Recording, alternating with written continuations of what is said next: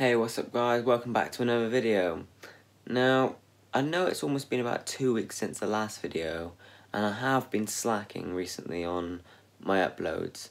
Now, if you want to know why, basically I've been doing my own little side projects where I recreate album artworks from artists that have released artworks that are kind of recreatable in a sense that it's not just like a 2D drawing, it's like 3D, I can incorporate myself into it, like photographic, etc. So I've been doing that, so it's been taking up a lot of my time as well as work and doing YouTube, so it's kind of been prioritised doing that.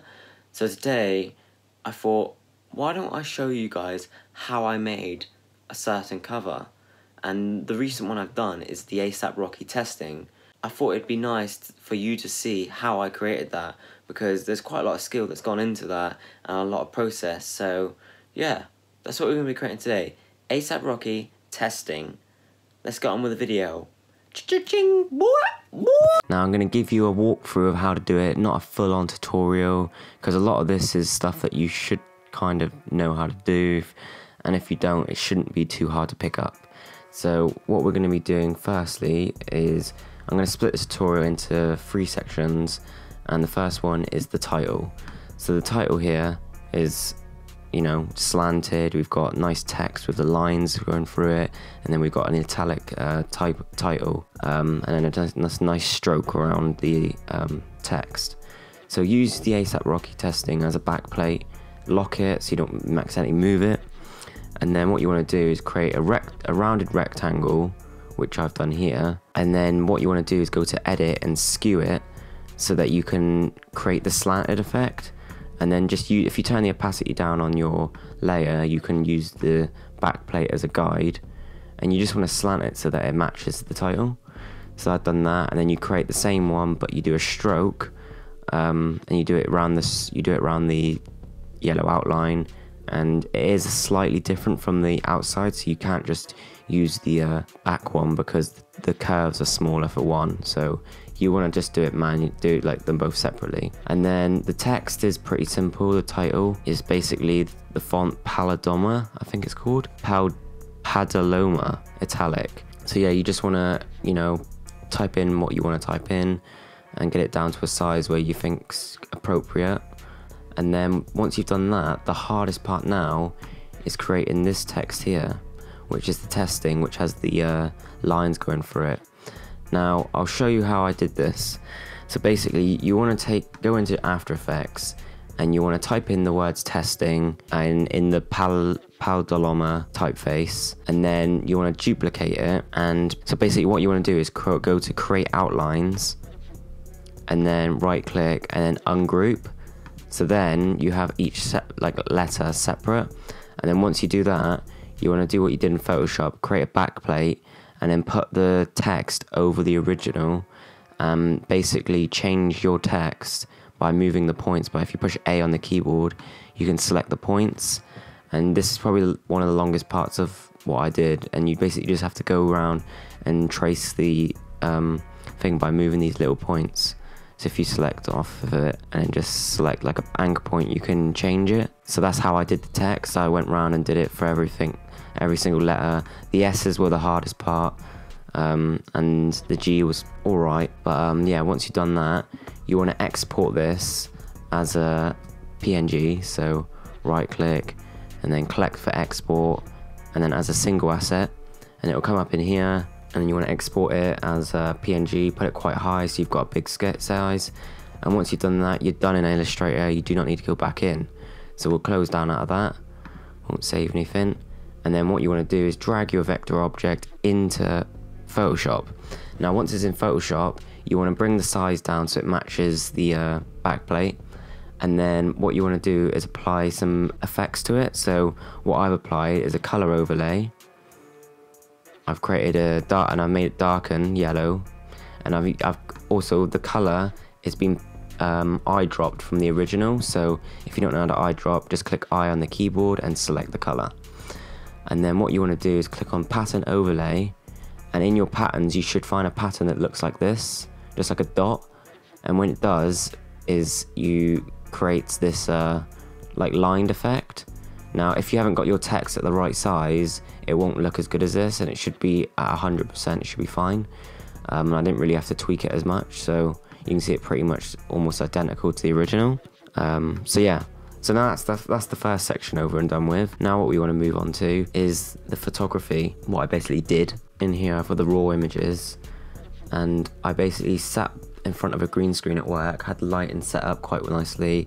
I had the lighting for the back to be quite lit, and the front I dimmed it quite a bit because I needed some harsh shadows on there, because on the original image there's quite a lot of harsh shadows. So, and then I just went crazy with photos. I messed my hair up, made it just look a little bit like, you know, just a little bit cool.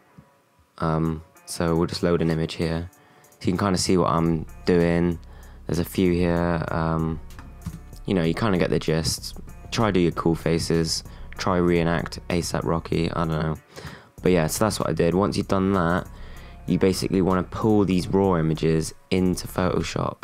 So let's just open one that I've used. So, and it should open up Camera Raw. Now when see, it's already got my effects that I applied to it, but basically once you add it in, then I basically tweaked the exposure, contrast, just to create like some really nice shadowing on the faces, and then basically turn down the vibrance a little bit. Just kind of go for a feel that you think matches the original, you know. And then once you've done that, you just save the image, or you can open it in the program. I'm going to cancel that. And then what you want to do then is what I did, which was basically start putting in your people, putting them in the right positions. And once that's right, you'll get, you know, you start putting them more in. And I was happy with that amount. I kind of cut out this bit that was here. I didn't really like the blackness. I couldn't tell what it was either, so I didn't want to really start playing with it too much. Like creating some like weird, I did create a black texture at first, but it just didn't look right, so I just went with the heads I've got. And then now let's just turn off the back plate so you can kind of see what I've got. Yeah, so you import it like this, and once you've got it all positioned, that's when you start playing with more effects inside. So let's just say on person 2, I started adding things like curves, a photo filter, and levels, just so I could create like a more distinct look and kind of match more of the original, because, you know, there's a lot of colouring and differences in the original. There's like green shadows and etc. So I'll just show you how it's been put on. So like each effect, keep putting photo filters. You just kind of want to match what you've already created, really, or what's been created by, you know, the original. So as you can see, I'm just slowly putting on the effects, and that's when you get the original image that I showed you at the beginning. So there's like a lot of dark, there's like more orange on here, so you put like a photo filter that's orange, maybe an overlay. There's more orangey here, blue here, so do the same but make it blue, and etc. And then there's also parts on the faces, on the silhouettes, where I basically coloured it in.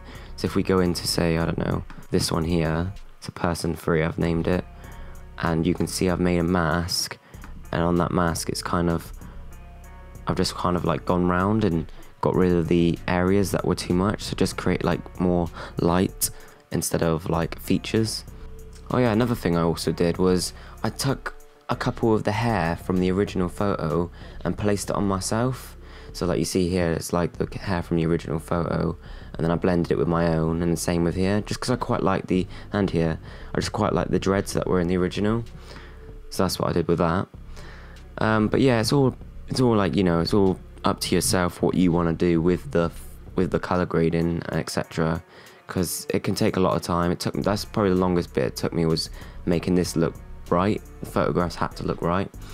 Now we'll get on to the third part of this tutorial.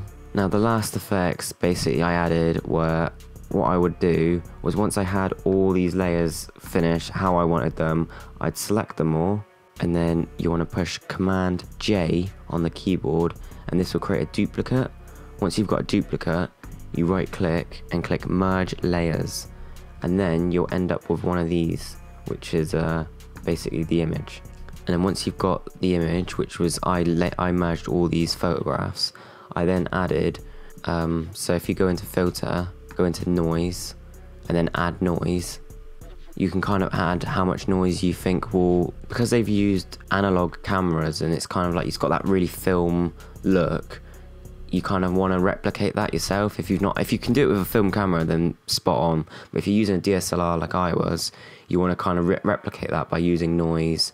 And also when you're in camera raw, you can kind of add it in then as well. And then once you've done that, that's practically everything that goes onto it, really. It takes a lot of time and practice, and it's a lot of, you know, tweaking, because I was going around and making sure these looked perfect for a long time, and then the text took quite a long time. So yeah, but once you've got it, it's quite a nice, like, even if you didn't want to do any of the photographs and you just wanted how to do this text as, like, I don't know, like a meme or something, you know how to do it now. You can create it yourself. But yeah guys, I hope you enjoyed it. I haven't done any videos in a while, so I felt like I had to put something out, because I don't want to feel like I've gone off the face of the planet, because I haven't. I'm just, you know, busy creating these, and, you know, and summer as well, it's hard to keep up.